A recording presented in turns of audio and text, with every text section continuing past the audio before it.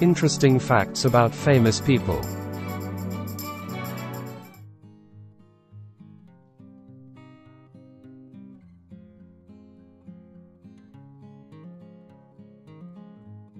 Women in Westerns, Part 2. It's not easy to find Western movies with a strong female lead, or strong women at all. Women are everywhere in Westerns, just not usually in the key roles. Frontier women had a hard life. They had to cook, shoot, sew, mend, build, handle livestock, care for the kids, and deal with the same hardships men did. They all deserve our respect and gratitude. Some Westerns that do female characters justice. Here's my list of the best ladies in Western movies and TV genres. In no particular order. Let's see, there may be a part 3. Take a look at my channel for the first video on women in Westerns. Joan Crawford, Johnny Guitar, 1954. After helping a hurt gang member, Vienna, Joan Crawford, a strong-willed saloon owner, is wrongly suspected of murder and bank robbery by a mob. Joan Crawford plays the lead and she's awesome. Just like her character, Crawford doesn't waste a moment, intense and constantly simmering with intensity. Robin Wiegert, Deadwood Western television series, 2004 to 2006 and 2019 movie. Wiegert's breakthrough role as frontierswoman Martha Jane, Calamity Jane, Canary, 1852 to 1903, set in the 1870s, depicted life in the Dakota Territory of the time, a territory of the United States. Wiegert's role as the cantankerous, unkept and foul-mouthed drunkard received critical acclaim. Nominated for a Primetime Emmy Award for Outstanding Supporting Actress in a Drama Series for this role.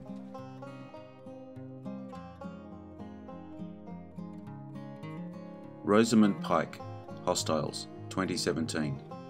1892. An army captain reluctantly agrees to transport a Cheyenne chief and his family through dangerous territory. Rosalie Quaid, Rosamund Pike, is a true survivor. Pike brings it on all levels. Watching her endure horrific incidents, you feel every bit of her pain in her performance. This movie is difficult to watch for many reasons, but you must see it.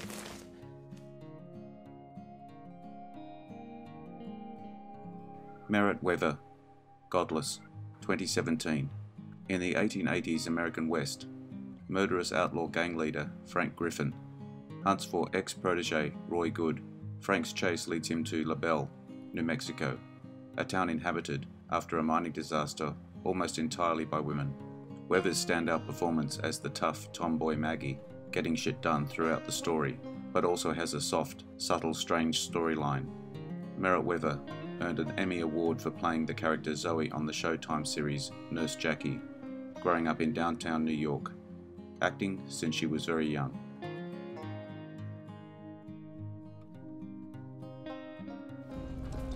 Natalie Portman, Jane Got a Gun, 2015. A woman asks her ex-lover for help in order to save her outlaw husband from a gang out to kill him. Natalie Portman is outstanding in her portrayal of Jane Hammond, equally capable and vulnerable. She delivers moments of raw emotion that you will be dragged through all of her challenges. I was extremely impressed with Portman. She has picked some terrible roles in the past. However, she proves she is not just a pretty face. She has honed her craft to be an excellent actor.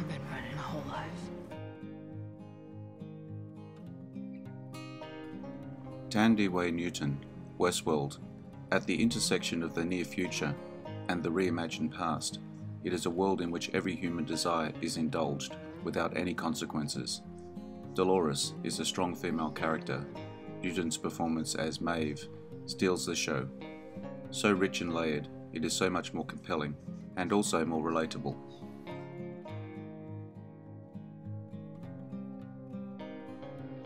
Caroline Jones, Last Train from Gun Hill, 1959.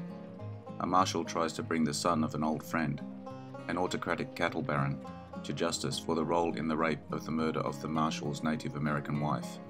If you loved Caroline Jones as Morticia Adams, you'll absolutely love Jones as Linda.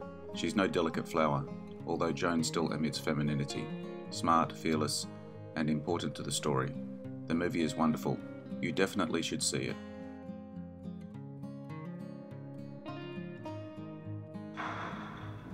Annette Bening, Open Range, 2003. A former gunslinger is forced to take up arms again when he and his cattle crew are threatened by a corrupt lawman. Bening's performance as Sue Barlow feels so real and authentic. She's not just an ass-kicker, but she embodies a quiet strength and intelligence that a woman on the frontier would need to survive. A perfect match for the role.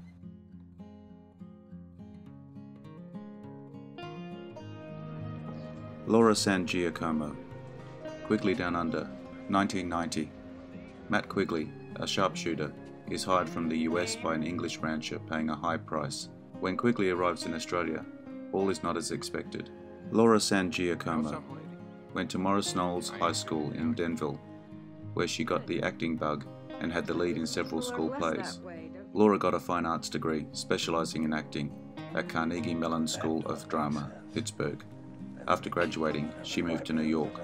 For most of her performance as Crazy Cora has varying levels of comedy, but that's the character. A mask to hide her pain, which eventually she reveals.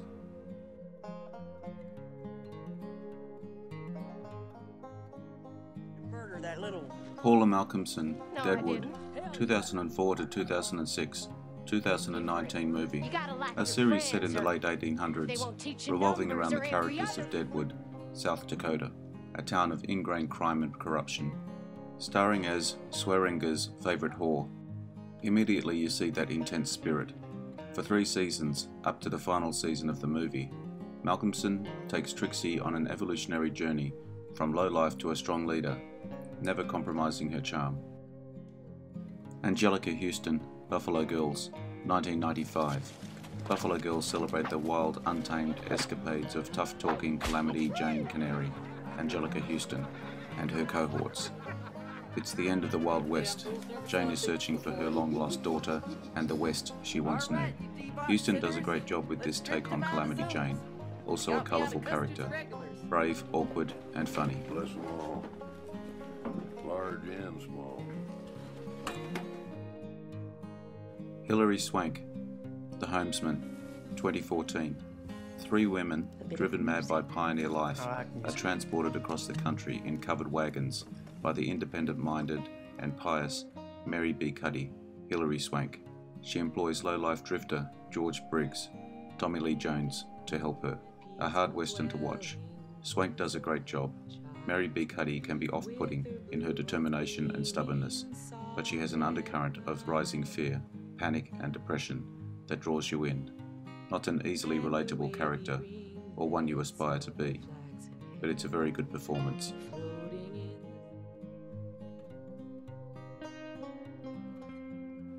Kelly Riley, Yellowstone, 2018 to present.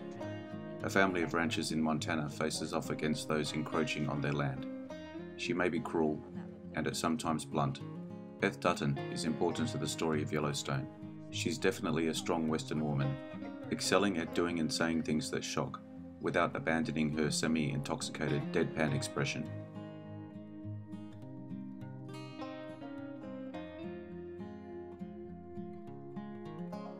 Kirsten Dunst, The Power of the Dog, 2021.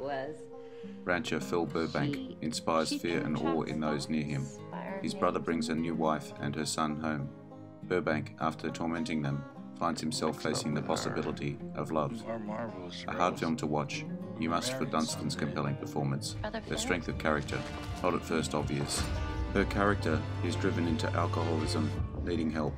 Her determination in creating a better life for her son makes her pain so traumatic to watch.